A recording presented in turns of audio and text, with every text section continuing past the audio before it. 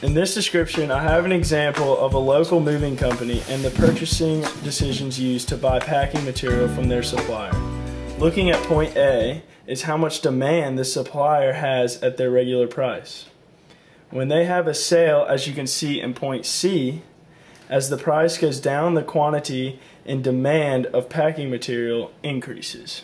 Both points are on the same demand curve because the demand in packing material was only affected due to the price.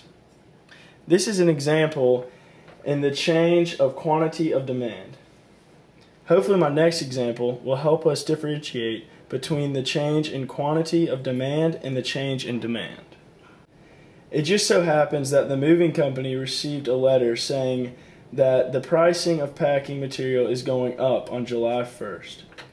So because of a reason other than the current price, rather the expectation, since the price is going up in the near future, the demand in packing material at the current price has grown significantly. That is shown by point A to point B. As you can see, the price has stayed the same, but the demand curve has moved out. This shift in the entire curve is showing change in demand. In 2001, this same moving company decided they wanted to diversify. They got into the document shredding business.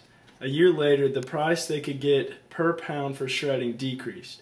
So they made the decision to not supply that service as much as they had the prior year.